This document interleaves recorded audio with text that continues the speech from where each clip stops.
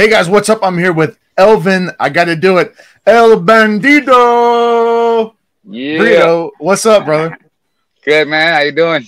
Good, man. House. So Really busy. I see you're live from the jungle camp itself, man. Poolside.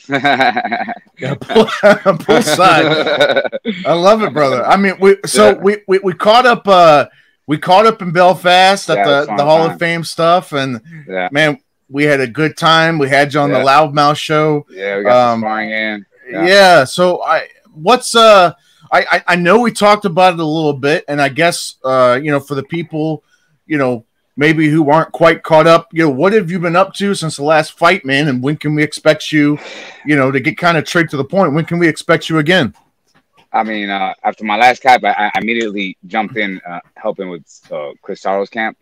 Yep. So I was finally, when I got back from his training camp, I got some rest. But I immediately got back to work because we're working with the community to start a new gym here in Mount Nabo.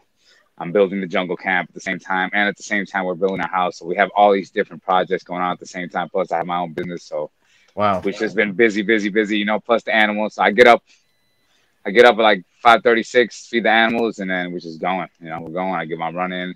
If not, I get in the evening.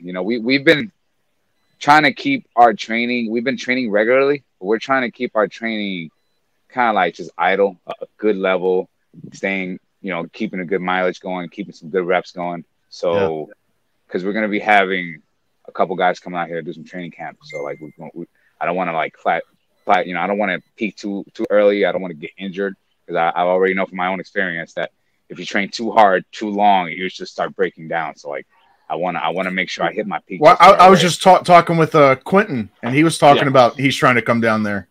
Oh yeah, no, Quentin, yeah, he's the one to come down here. He'd be great to have out here. I'm trying to get guys to come out here that are like gonna push me. Guys that I'm gonna have to chase. That's really like the guys I want. That work ethic is really important. It's just having guys really push you to the next level. I want to have guys come down here. Lorenzo said he was gonna be out here too, so it'd be cool to have Lorenzo because he's so much more athletic and stronger and fat than me. So it'd be good to have a guy like that train with me because I'm trying to be a champ. So I want to always have to be chasing somebody. I want to always be like just pushing myself to I can't just be like, okay, this is good enough. I want to always be like, okay, I want to do more. So I got to make sure I surround myself with the right kind of people, not just with the sparring aspect. There's a technical aspect, but there's also the athletic aspect and the mental aspect where you got to be on point. Especially at a championship level. What makes because we're always seeing fighters that are coming down there and wants to train. What do you think makes it? I don't know what makes your gym and what you do so special that it makes these other guys want to literally fly across the world to come train with you. What do you think makes it different? Well, obviously the environment, because we're just my hands in the way. We're just fighting. We're just focused on fighting. It's just we're training. And that's all we do all day. But also, it's like the proof is in the pudding. Like people come out here and they do the training, or they see me fight, or they spar with me, and they get the work in. And it doesn't matter. You see how ever since we met, I'm like, yeah, I'll talk about what I do, but I'd rather show you. I'd rather show you what I do because the proof is in the pudding, especially with something as new as bare knuckle. And everybody has their own methodology and their own method that they're trying to do in the sport. And everybody feels like they got something to learn from each other, and I'm one of those guys where people are like, hey, Elvin, like I think, if we train together, we'll be better. A lot of guys want to be better fighters, or they want to look at different stuff, and they see like us coming together, getting some training in as, we make ourselves better, and we feel, we got something to offer.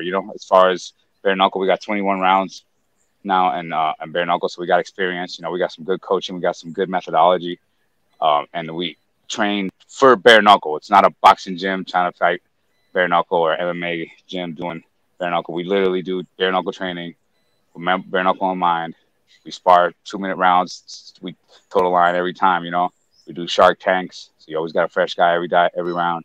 And we have, I think it's really once people get a taste of the methodology and the way we approach the bare knuckle fighting, they want to integrate that into their style. It's not that they obviously I can't teach you how to fight with me. It's not about me teaching people how to fight like me.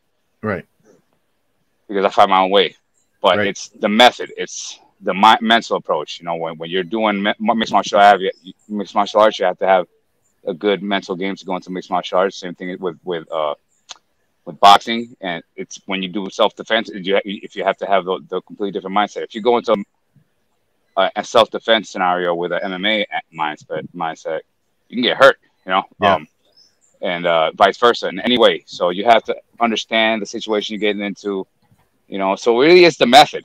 To me, you know, that's what I think. It's the most attractive thing. And obviously, we're out here in the jungle, and there's nothing to, you know, your only company is just pain and soreness and just having to do this shit over and over again, and just thinking Yeah. about the release when you finally fight. You know, you're just happy to be there. You know, I'm always happy to be there when I fight because I know I can take a break when I'm done. You know, so it's good stuff. You know, I think it's just a good environment to build up, to build up any fighting. We've been Yeah. doing it for way back when we were doing mixed martial arts out here. People used to come out here and train with us too, just because of the level of training that we were doing. You know, obviously this sport is a little bit different, but we always have something to offer. So if you got something to offer, people are going to show up. Hundred But it is percent. what it is. Yep. Talk about too, man, because you brought it up, and I've seen you post on it. You said you're opening up like a community, like a gym for the community and Yes. stuff like that. Like, how did that all come about, and how important is that for you? I guess to, it sounds cliche, but to give back to your community. Well, it's really important for me, man. It's something that we've been dreaming up and we've been working on for a long time since we got back. Because when I left, we had our mixed martial arts club here, so that at least there was somewhere to go train. But not only when I came back, there's nowhere to train mixed martial arts or boxing or any kind of fighting culture. But there was nowhere, there's really this whole Corona stuff kind of like breaks up the community a little bit, Yeah. And Puerto Rican's always been a really close community. They've always been like real family oriented. So we want to, I started with a community program, not in Puerto Rico. Now I actually used the community program in Puerto Rico as a teenager to fight. I fought out of Puerto Rico. I was 14-2 or something like that out of Puerto Rico. But I started in Lockport, in Joliet, when I lived in Joliet, Illinois, in a township program. It was free for kids, and that's how I went with a coach, Steve Reel, who gave his time to be there with us, and that's how I started my fighting journey. People like that are willing to offer the time to students that are willing to dedicate themselves. So we want to offer the opportunity. We have the ability to do it. So, and we have all the equipment. We talked to the mayor. The mayor was totally happy to do it. He gave us a place to immediately start working on it. So now we're going to be having a place we're going to try to do a boxing and jiu-jitsu team because there is jiu-jitsu now, Olympic jiu-jitsu. They do competitions out here and do competitions in boxing out here. So we're going to build up an amateur team again, amateur jiu-jitsu team, a lot of community work, doing fundraisers, doing like movie nights and fight nights so family could, they could have the family nights and stuff like that. Just kind of give back to the community. It'll help us. It does help us. Give us a place to train. It gives the gym its own source of income. Not us specifically, but the gym. We don't have to worry. The gym sustains itself. Yeah. But it also gives back to the community, and we're able to kind of pass it forward, and we're able to fill in this little hole that is missing in the community. So we're trying to it's just an idea, but it is, it's as altruistic as it can get. A lot of people don't understand it, but that really it is because that's how we started. So like, it's really not. I'm not doing anything special. It's just a place for in our town. There's nowhere for the youth to go to. You got to think about posterity and the next generation. Guys like me, or guys that don't. I always tell people, a lot of people are happy to go home. When the bell rings, they're happy to go home. But some kids aren't happy to go home, man. When they dread going back home. So at least they have somewhere else to go to and somewhere where they can vent, somewhere where they can still grow. And it's I gotta stand now. So it's just we're trying to make a positive influence in our community, and it's easier to do it when you're working with individuals, and we're working with the youth, just like with us, So it's cool. It's a little project that we have. It's a little community project. It's awesome, and I know it's gonna work out because we're doing it for the better good, and there's no ill intention, and it's all for the betterment of our community. So it's gonna work, And then obviously, we do have our own private stuff that we're gonna do. We're gonna have our jungle camp. That's a part, you know, and you know that's gonna be just for fight. It's its own thing. You know, it's not all. It is another void that we're trying to fill that fighters need. You know, like there's places where MMA guys can go, and there's places where boxers can go. But that's something that we're gonna fill a void that bare knuckle fighters gonna need. Somewhere where they can go and just go in the freaking trenches and just praying bare knuckle and just get freaking pounded into a freaking, you know, a weapon, you know, get pounded, you know, and that's what it's all about, you know. That's what we're trying to do here. So it's just I'm trying to be a better fighter every time I come out, but it gets to a certain point where you got to be a better person to be a better fighter. So like we're giving people an opportunity to come out there and do that for themselves. I can't do it for you, but it's like we're making the door here, like you know, and it's gonna be awesome. You know, you're gonna be seeing in the future a team coming out of Mount Nawa. It's gonna be the jungle guys coming out of the jungle. There's gonna be guys coming out of the jungle in August. I'm gonna have one of my training partners who's had hundreds of amateur fights. He's been helping me out. He went out to the Arizona fight. He's gonna be there. He's gonna fight with me on the same card. He's gonna make his professional debut as a bare knuckle fighter. He's been training with me since the time I've been here, so it's gonna be real exciting. He's a headhunter, and he's one of the hardest hitting guys I know. So we're already gonna be bringing guys out of our team. So it's gonna be awesome. You know, it's gonna be a legacy of fighting. You know. I want to touch back, man, because I think it's really important. You know, something you said, you know, you got to be, sometimes you got to focus on being a better person before you can focus on being a better fighter. And you know, what you're talking about with, like, you know, giving back to community and stuff like that. I think it shows that, you know, you remember where you came from. Right. Oh, yeah. And I think I think some people, especially, you know, some people forget it, especially whether it's, you know, whether they're like in a, you know, I guess any business, anything like an entertainment business or the fight game. Sometimes people kind of lose track of that, and they kind of end up, you know, they have their head in the clouds, and they kind of fool themselves. You know, they feel that they're better than that. They don't want. They feel like they're being reduced. Like for me, in my mind, it's like, okay, I've been blessed. I work at home. I got my own gym. I got a place to train. You know, I'm getting all these things happening to me because of how my wife went down. So giving 2 hours, 4 days a week for the kids for free without asking anything in return, that's nothing to me. I was like, well, it keeps you grounded too, right? I mean, it keeps you grounded, and it gives you perspective. Yeah, exactly. You see the impact that you're making. You see how important it is. One person, you know, how you know, it's the opposite of just, you know, this empowerment movement that they have, you know, where you actually get to see firsthand that, like, one person can do a lot of damage, but you can do a lot of good too, you know. So it's good reality check to stay in there, stay in the trenches, you know. 1,000%, man, 1,000%. That's really awesome. That's really awesome you're doing that, brother. So like I said, I'm 100%, man, 1,000% support from us. So I appreciate it, man. I think that's. I can't wait to fight again. I love fighting. You know, besides all, you know, the stuff that we're doing, we're getting ready for the next fight. We're fighting. This next guy that I'm fighting is like a test. We have a name. We don't have a. And you said July, right? No, it's August. It's August. In Biloxi. You know, they want me in Biloxi. I got a lot of fans in that area. I've sold more tables than anybody else in Biloxi. They didn't mention that, but I had a lot of fans in Biloxi. You know, so I mean, it makes sense to have me back in Biloxi. So I'm more than happy to wait just a little bit more, and we'll be able to get a little bit of work done extra while still training. We're going to be training every day from here to then. So I'm fighting a boxer. I think, you know, it's going to be a guy who's coming in for first fight. He's going to be a guy with a lot of previous boxing experience, who's fought a lot of top guys, and it's going to be a good test for me. And I'm just going to, you know, do my work, go out there and just beat the crap out of this dude. You know, I'm excited to know who it is, man. I'm excited to know who it is. I want to rough this guy up. You know, he's the kind of guy I always profile my fighters. I don't change the way I fight.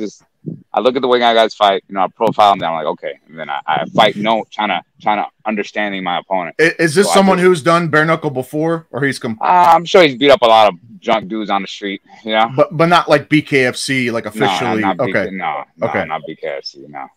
So it'll be good. It'll be, you know, this is one of those guys that's coming in. He's gonna be the next big thing. You know, he's gonna be. I'm excited. He's gonna smash all the guys. You know, the same old shit. You know. Yeah. It's gonna be it's gonna be, and I love just giving, these guys are make my life my work easy, so I can go in there and just smash this guy, rough him up, have a good time, big smile on my face, and then we'll move on to get that belt. It's interesting, right? When you see, because most of the people that come into bare knuckle are either MMA grounded or traditional boxing grounded, right? That's where they come from. Yeah. Especially, I've noticed it more probably with the boxing side. You get these guys coming in and they just think that they're gonna hop right in and be like, "Oh man, this is bullshit. This ain't shit. Yeah. I'm gonna come in. I'm gonna come in here and tear it up." They don't understand the sweet science. I understand the sweet science. And who won't fight me? I'm like, give me that guy, please. And I think they quickly realized, because we've had a couple traditional boxers come in, and I'm not going to single anybody out, but there are some who've come in and they don't do so well, right? Well, you're going to come in, you're going to get your ass roughed up. You can't get roughed up like that in boxing. So you can in MMA. So a lot of MMA guys are used to getting roughed up, but you're going to rough them up and let them know this isn't boxing. This is definitely MMA, and it ain't boxing. It's a different sport. And we always try to make a point out of that to every guy that we fight. And I think you're right on, man. Like that big difference maker that everybody talks about is the ability to take damage, because you're going to take damage in bare knuckle. Yeah. You don't so much, but well, you're gonna get hit. You're gonna get hit. And doesn't matter how much you think you're gonna get into what what you're getting into. It's gonna be it ain't gonna be the way you think it is when you finally get in there. And it's going to be a reality check, and there's always a point in every fighter where they have to decide if they want to keep going, or he's going to lay down, or they're going to go down. Because as soon as you get hit, my first fight, I fought 5 rounds. Every punch, every time you get hit, you get rocked. And it's real, and it hurts, and it's no joke. It's as real as it gets as far as the damage and the severity of the consequence of the fight. So it's something you have to take real serious. And I've been saying this since my first fight, because I came in respecting it, even though I didn't, I kind of understood, but I came in respecting it. If you don't respect the sport, man, you're going to get hurt, and I'm more than glad to hurt you. I don't have no problem with it, because that's the sport that we're in. You sign 9, I'll teach you, I'll teach you the hard way. shot out of a cannon, you're the first thing that pops in your head. Yeah. All right. The 4 title fights coming up in just 2 weeks for BKFC 18. Yeah. Who do you got? Just brief explanation, but I just want to hear who you think's going to take it. The 4 title fights. So we have Uli versus Alves. Yep. Now Alves hasn't faced any serious opposition in bare knuckle compared to Alves. So Alves does have a slight edge in that fight. I'm gonna give Alves a slight edge in that fight just because he's faced tougher competition. Okay. And he's and then what's the next one? Joey Beltran versus Shoemaker. Yep. That's an interesting fight. That's really I'm gonna that's a hard one to pick, man. I'm gonna give it to the champ, because the champ has proven over and over again that he could break people in 5 rounds. So neither of these guys are undefeated. And I'm expecting the champion to come in and do what he always does. So, and then who else you got? Palomino and Goodjohn. Palomino and Goodjohn. See, Palomino and Goodjohn, to me, that's an interesting fight. Because Goodjohn is a good fighter. He's a great bare knuckle fighter. Yeah. I would say he's probably a better boxer than Palomino, even though Palomino is a better fighter than him, because boxing and fighting are a little bit different. But I think Palomino is overall a better fighter than him. But it really depends if Palomino, I think he's going to win. But if he underestimates Goodjohn, he might end up having a long fight. So that one too is real interesting to me. I see that going to a decision. That's going to go to a decision no matter what to me. That one's going to be really interesting to me, and I don't want to cut in too much, but like it's going to depend on what Goodjohn shows up, because obviously, if the one that showed up against Felony shows up, I think it's going to be a short night. right? It's Yeah, like a short night. it's gonna be. Yeah, it's But not gonna be very good. you know, we've heard he was sick and Everybody, it's everybody knows the yeah, everybody knows about that. I'm not gonna. I'm not. I'm not hating. I'm not gonna hate on him. I'm not gonna hate on him. It is what it is. Yeah, whatever. But yeah, which we've seen people kind of underestimate people before, and it seems like that Good John is taking this fight a hell of a lot more seriously. Serious, and he's a serious contender, because he's just so elusive. He's hard to hit, even when he takes damage, he does get hit in the fights, but it's hard to give him. He like me, like you can hit me, but it's hard to just really hit me. It always makes you always want to wish you could have hit him a little bit harder, Yeah. And he's one of those guys that you always wish you could hit a little bit harder, and I don't think he's ever been stopped. So it'll be an interesting fight. Palomino's he's real explosive. It'll really come down if can he handle the American power? Now, I know it's funny, but Americans fight different than over there. Sure. And Palomino is going to be coming really hard. Sure. And he's going to be coming with hard counters. They're like he drills counters a lot. He does a lot of counters. He's not like me where I'm like watching you and doing that, messing around. But he's spots you, blah blah. As soon as he's going off his reflexes, he does a really good reflex counters like that, and so it just depends on how Good John reacts to that. But it should be a good fight. It should go to a decision, and I will give Palomino an edge on the decision just because of where he's at. And last but not least, Joe Riggs versus Hector Lombard for the 205. Joe Riggs won his last fight. Hector Lombard, who did he fight his last fight? Hector fought Kendall Grove his last fight. Yeah. See, he's 2-0, right? Yeah, he fought David Mundell the first fight. Then he fought. I mean, I know Riggs. He fought. That one's hard to call, but just from what I know, I saw Riggs fight. What's his name? Brock Weaver. Oh yeah. And he took Brock Weaver to a decision. And Brock Weaver was a pretty decent boxer. He's not, and I know I saw the fight with Mundell, and that was a really tough fight. And this is in a lower weight division, so it really depends on if Joe Riggs doesn't. I would give it to Joe Riggs if he doesn't absorb a lot of damage, because if they're able, if I think if it turns into a long fight, I think Joe Riggs takes the fight in a longer fight. I think